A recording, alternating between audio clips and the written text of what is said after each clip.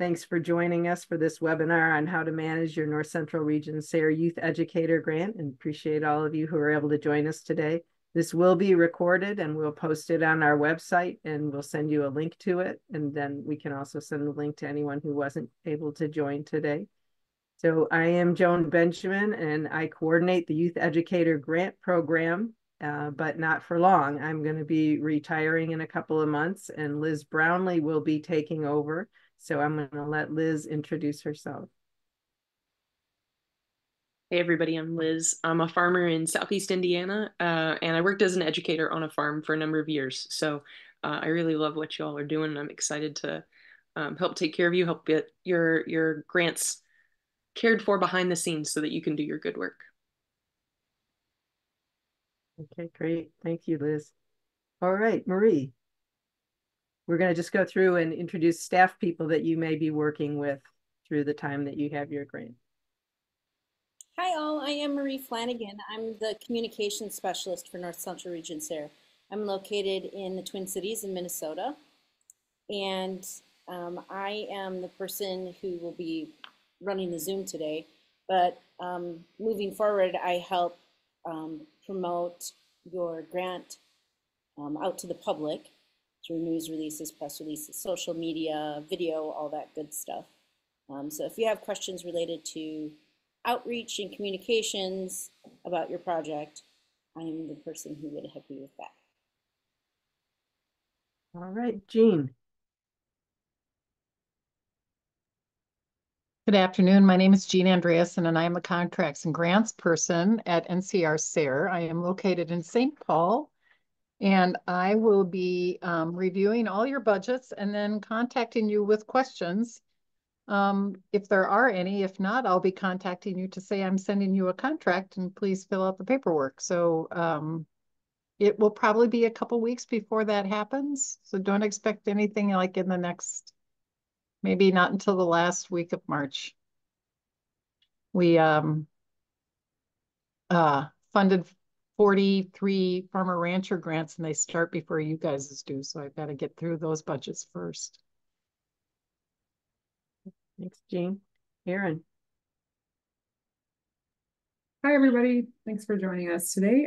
Erin Schneider. I am an administrative associate with the SARE team. I work from home in Wisconsin and Madison. I also farm, and I am part of the reporting care team. I love that expression, Liz. So especially if you have questions about our reporting website, I'm in it often, and I know that you all are maybe in it once or twice a year to share updates on how things are going. So if you have questions, feel free to reach out. You might be hearing from me about reminders or just kind of on the back end here to help. Thanks. Okay, well, let's go ahead and get started. And I want to remind you, this is being recorded. And also, if you have questions along the way, feel free to ask. You can put those in the chat, and Marie will let me know if there are any questions there. So the first thing I wanted to let you know is where the North Central Region SARE offices are located. Liz is located in Indiana. The main offices for North Central Region SARE are at Minnesota, at the University of Minnesota, and that is because University of Minnesota is the host institution for North Central Region SARE. So when you get checks or other things from us, they will be coming from University of Minnesota. And also there's an office at the University of Missouri for our professional development program. I'm located in Missouri at Lincoln University in Jefferson City, but that office will be closing after I retire. So I'm going to walk you through the grant finances, including receiving your grant payments, how you request an extension or a budget change, and the steps for reporting on your grant. This is probably going to take about 20 minutes to go through this, and you're welcome to ask questions now or later. You can always contact Liz or me to get other answers to your questions. Okay, next slide, please. So the SARE program operates a little differently than many other grant programs, which usually reimburse you after you've spent the funds. But for this one, because we want to be able to give people funds to start their grant project, you do it through a contract. So you get a contract to sign and a form stating that you've started your project. And when you sign and return those and they're approved, then you get the first payment of your grant, which is 75% of your grant. So then once you start your project and because it is a contract, you are going to receive a 1099 form for the grant payments. So if you have any questions about that, contact a tax professional to see how that might affect taxes.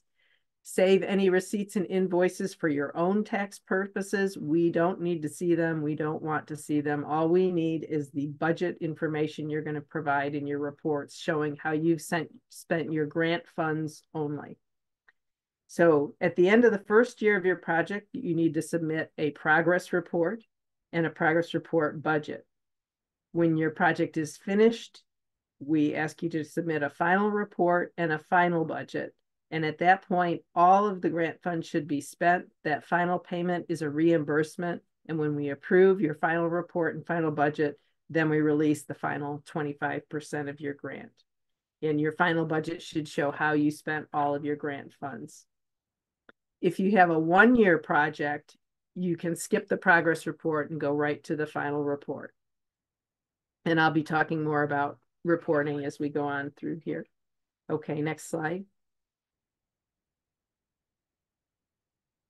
So budget changes. There are often changes, and as I'm sure you're aware, the prices and everything keeps changing very quickly. So if there are changes to materials or things that you're using, you can make minor changes yourself. If there are changes of $1,000 or of less than $1,000, those are usually fine unless it's something that just isn't allowed through the grant program.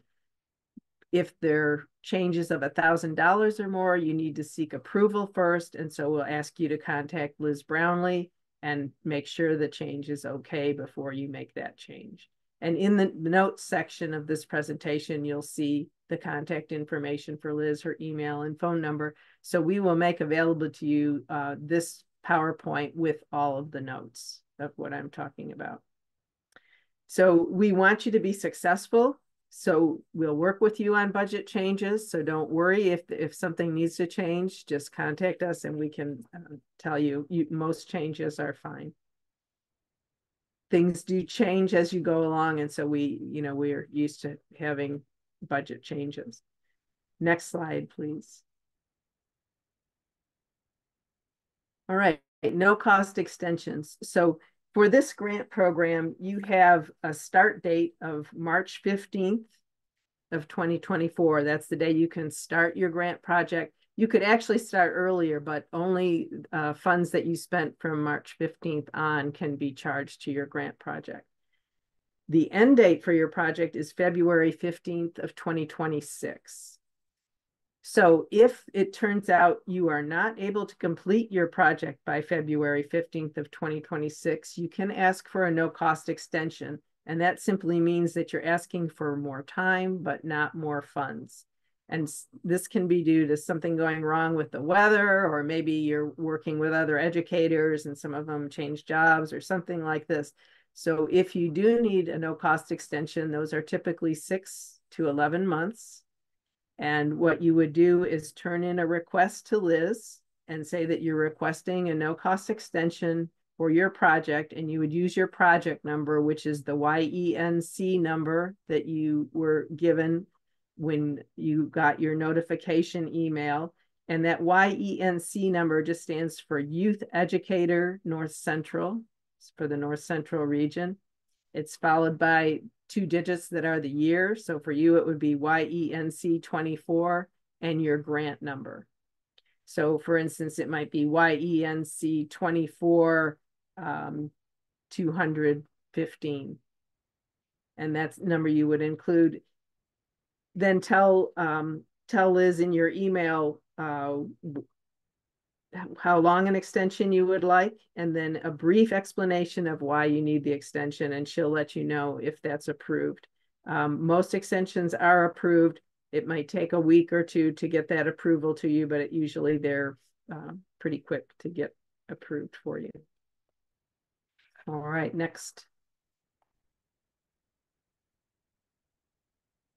All right, then I'm going to go over the reporting system. We use an online reporting system, and we ask you to provide a progress report at the end of each year that your project is active. So if you do happen to get an extension, you would need to turn in one additional progress report. Your reports are approved by an administrator, and they cannot be seen until we approve them. So if you have questions or are worried about something being right, don't worry about it. We'll look it over, and if we have questions, we'll let you know before we approve it. Next slide.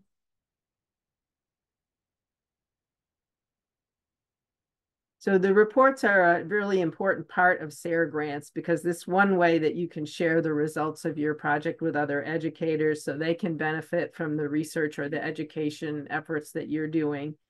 And so to access the reporting site, you go to projects.sare.org and log in. You're also going to see that there's a help area where you can click on in order to find out more details about reporting. So I'm going to walk you through this, and if you click on help, it's up at the top right of the page once you log in, and you can look up how to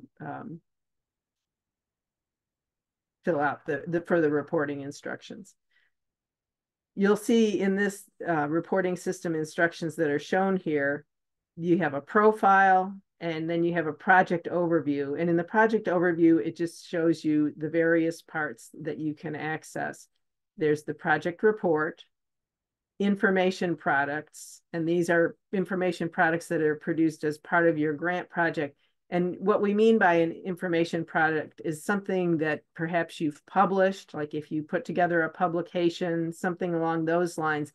If it's something smaller, like a publicity piece that you want to attach, just include that in your report. That wouldn't be considered a information product. You'll also see there's a list for benefits and impacts and commodities and practices. And these are just ways for people to help search for your project. So we ask you to fill out these lists if you haven't. Let's go to the next page. So when you click on projects.sare.org, this is what you're going to see. This is the login page. And if you happen to forget your password or your username, on the lower right, you'll see that you can click to get those back. Typically, the username is your email, the one that you are using for all your SARE correspondence. So the one that you put in the system when you put in your application, and your password. And again, you can reset or search for it by clicking on the bottom right-hand area. If you have any trouble, you can email projects@sare.org, and that's listed on the website as well. And those are our IT people who can help you if you're having difficulty with something within the site. But we can also answer any questions you have about how to use this system. Okay, next page. Once you click on login, you'll see a list of the projects that you've been involved with. If this is your first project, you'll only see one listed here. On the right-hand side in the box, that's your profile. You can change that profile information if you need to. That's your address, email, and phone number. So this reporting system uses progressive reporting instead of a separate annual report and final report. You fill out the information that you have at the progress report stage, and then you'll add to that to create a final report. And as I mentioned before, if you have a one-year project, you can just go straight to the final report and fill in all the headings and questions at one time. All right, let's go to the next page. When you click on your report link, it's going to take you to this page, and you'll see that this project overview shows you when your reports are due. And it also has a working version listed under your report vision. So here you see this person had turned in a report that was approved, and it shows the date it was approved. And then it creates a working version that you can work in and make changes to. And then when you save that, that's what it becomes your next report. So you can see here that there are another area here called the information products, where you can add a product, and those are standalone items like a book or a bulletin or some other education product you might have produced. But if it's just a graph or table or something that you're illustrating, put that right into your report instead of under information products. And under information products, you'll also see the signed media release forms. This is for photo release forms if you have photos of youth in your project, and we'll talk more about that later. Here's where you'll also see the benefits and impacts and commodities and practices listed. Again, this is just so that people can search your project. These are just checklists we ask you to complete. All right, so when you're ready to begin your report, you click on working version, and that's the version you can work in. So let's see the next slide.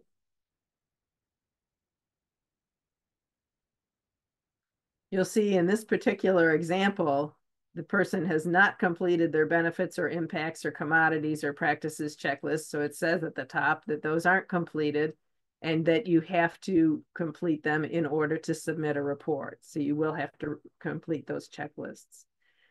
You'll see the project information has edit next to it, and each heading has that edit button next to it. When you click on it, it will open up a section with a text box so you can add text and other items to it.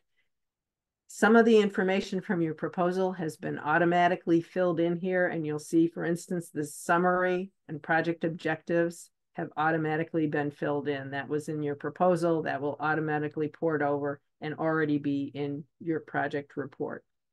If you have any changes to these areas, you can click on Edit and make the change, and then be sure to click on Save, or it won't save your work. Mostly in an area like this with the summary and project objectives, you won't need to make any change, so you can move on.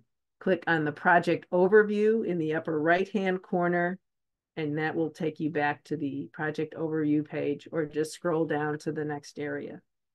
Next slide, please. So if you scroll down to the next area, you'll see this heading, Cooperators. This is if there's people helping you with your project who play a major role. This is not for people who are project coordinators. This is for others who might be helping you. If there are any, you can click on Edit and add their contact information. If not, just go on and you'll see the budget.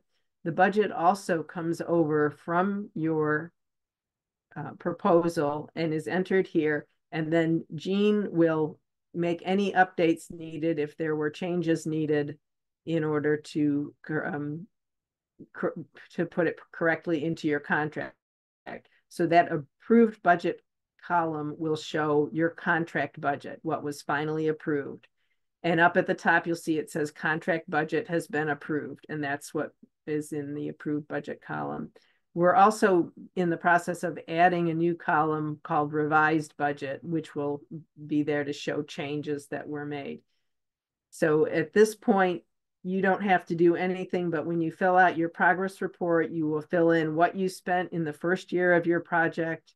If there's changes, you can note that in the notes column to the far right. The budget is only visible to administrators, so don't worry about anybody else seeing your budget.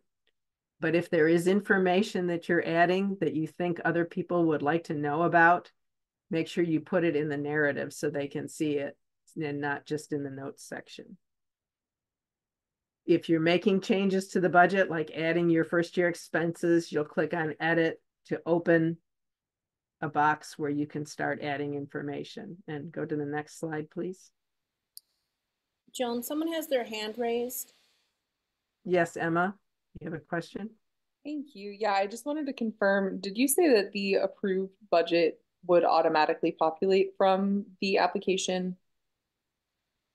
It will automatically populate, and then if there were changes that needed to be made, because as Jean prepared your contract, she will enter those changes in here. So what you will see in the approved budget column is the approved contract budget. It'll match your contract. So yes, you don't have to do anything there. That will automatically be there for you. Thank you. I appreciate that. Mm-hmm. All right, next slide, please. All right, so when you click on edit in the budget area, it opens up this screen, which presents each item vertically. So you'll see it has the budget category and description. We've also combined those columns recently, so those two will be together. It will show you your approved budget, and then you can see here where the top arrow is pointing, it says grant funds spent year one, and that's where you can enter what you spent in the first year. And if there's changes, you can enter that in the notes section. When you're done, click on save to save your work. If you have major changes of $1,000 or more, be sure to contact Liz first before you make those changes. And the save button will be at the top or the bottom of the page.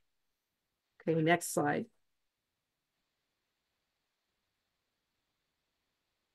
So as you keep scrolling down this report page, you'll see these other headings where it asks you about educational and outreach activities, learning outcomes, project outcomes, participants, and information products. So for a progress report, you would just fill out the areas where you have information for. If you don't have your project outcomes yet, then you don't have to fill that area in yet. There's two options for entering information. You can just enter information directly into the report, which is the preferred method, or you can create a document like a Word document and copy and paste, but it is possible you might lose some formatting if you do it that way. So at each of these sections where you have information you're ready to add, you can click on edit, add the information, click on save. And then if you need to make a change later, just click on edit again and you can go back in, make your change and click save again. All right, let's go on to the next slide. In this learning outcomes, if you open that up, it's asking you for some numbers here, like the number of youth who reported changes in knowledge, attitude, skills, or awareness. So of course you might not have that in the first year of your project. And then it has a drop-down list asking you which areas they reported changes in. So you can fill that out as well. And then use a text box there to explain the kind of changes that you saw. And then again, click save. So under results and discussion, you would explain the results you have so far in a progress report. There's also a cancel button there. If you hit cancel, it'll just take you back out and it won't save your work. All right, next page.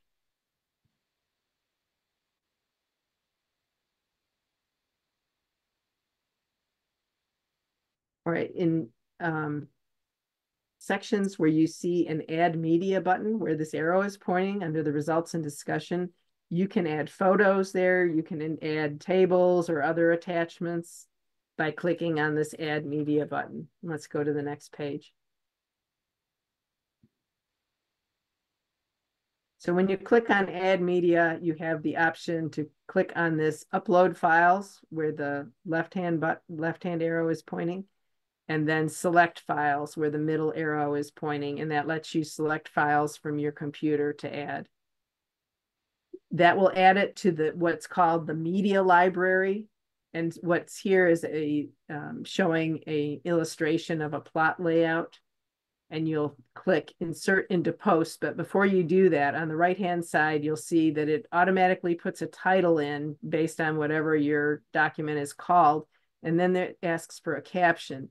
This particular caption doesn't go into your report. Instead, this caption is to help label your photo or whatever you're inserting and helps you find it in the media library later. So it's good to add a caption. And then you click on insert into post.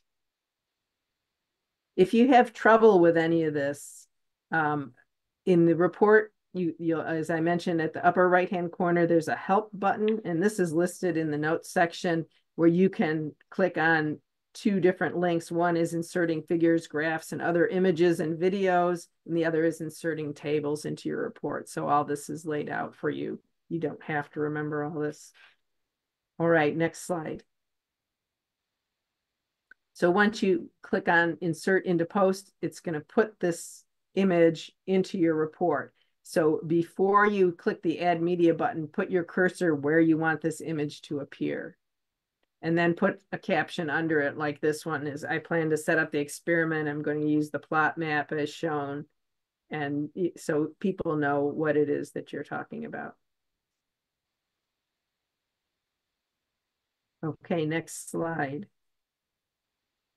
And we've had a change recently about inserting photos that include youth who are young people 18 and under 18. So I'm going to ask Marie, our communications specialist, to tell you a little bit more about that.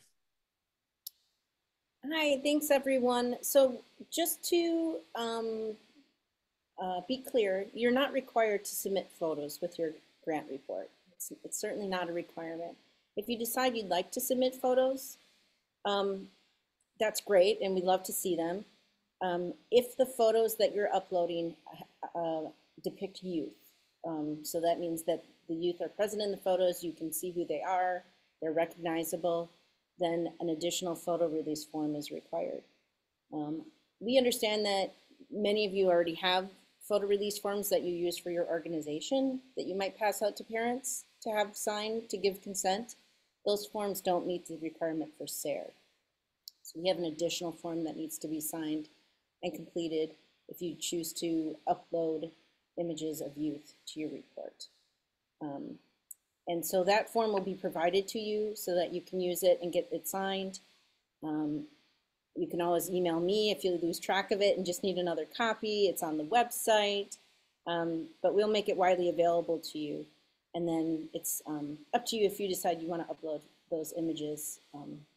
If you don't upload the form with them, we will we will gently remind you that we can't publish those images without the consent form attached. And when you are uploading the images, there are a couple of spots in your report where you will attach the signed media release forms.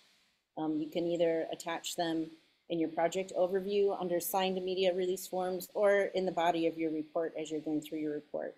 You will just attach the signed media release forms so that the images that are in your report have the signed release forms associated with them. And any questions about Thanks. that can be directed to me or Liz or whoever you happen to reach out to, we can help you with that. Thanks, Marie. And in that photo release form, it's going to ask you for your SARE project number, the name of the photo or video, a description of it, and then the signature of the parent or legal guardian of the child. So you will have to get a signature from the parent. Okay, next slide. So when you completed your report, you go to Submit Report, where that top arrow is pointing. If the report is incomplete, if there's something missing, the system will show you and say this piece is missing, and then you can have an opportunity to add that information before you submit it. When you're done, click Submit Report, and it will send us an email saying this report is ready for review.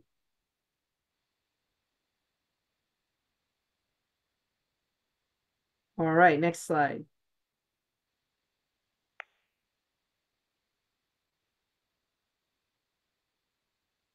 If you're not ready to submit the report, you can click on cancel, or if you submit it and then you remember, oh, I forgot to add this, then click on go to unsubmit report, and you can unsubmit your report, make the change, click on save, and then submit the report. Or you can also contact us and we can unsubmit it or approve it, and so that you can work on it some more. So you are welcome to add information after your project ends, and we welcome that. So anytime later, even after your final report is approved and you've got your final payment, if there's something that you want to add to the report, you can go back in and add information. People love to hear how these projects are working out. Not required at all, but if you do get a chance to do that, people love to hear more about your project and how it's going. So when you submit the final report, there's no working version created at that point. So then you start a new version by clicking on Start a New Draft Report, and that will let you add more information, and then you can edit, save, and submit as you have before. Feel free to ask questions anytime. Let's go to the last slide. And I know this probably seems overwhelming with all this reporting information, but we can walk you through it. We're glad to do a Zoom meeting with you or talk to you on the phone if you're having issues. If you run into a glitch, we'd much rather have you call us than spend a lot of time trying to figure it out. Occasionally there is a glitch in the system, and we don't want you to waste your time trying to sort out what's happening when we can tell you very quickly if there's a way to get to what you need to do. So any questions?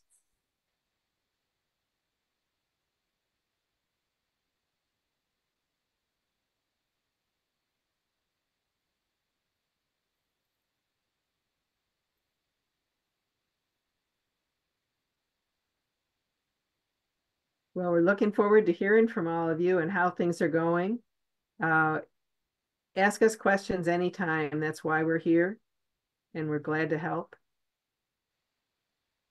We hope you explore the reporting system. There's a lot of great reports on there from other youth educators, as well as reports from all of our other grant programs from not just the North Central region, but the entire country.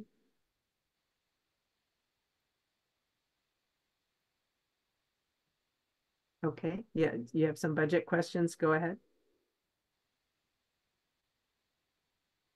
I just realized with my budget that I'd like to, I'm working with bees and I forgot to include anything for safety equipment. So I'd like to take some of the money I allotted for 3 hives. So I'd like to take some of the money and move it over to safety equipment because I'm working with kids in camp. I'm not sure how I overlooked that part, but it's under $1,000 for that. So how, and this can be, on my own, I can email one of you regarding, switching, okay, this is going to be spent on veils and gloves versus a hive. Gene, at this point, would you rather make that change now or have him just put that in his progress report? No. So what we will do is when I contact you, you'll remind me that we talked about this during this conversation or during this webinar. We can fix the budget before we submit it as a contract. So if we make adjustments to the budget, I just want you guys to know that we can't change the total amount of your award, but we can work within the total amount to get the budget the way that you need it to be and what's allowable under the program for your project. So so when I email you, we can talk about it then and get it set up then.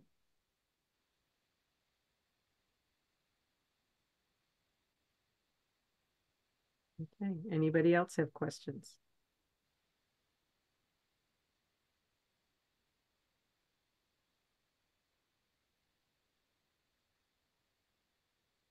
All right, if not, thank you very much. We'll send you a link to this presentation in case you need it. And then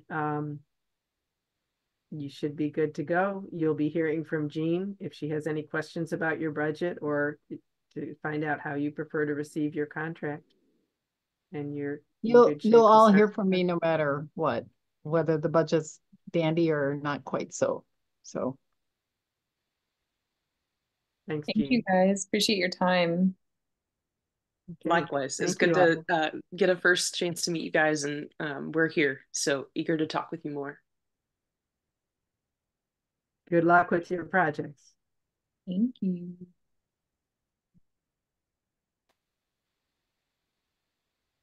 Bye-bye.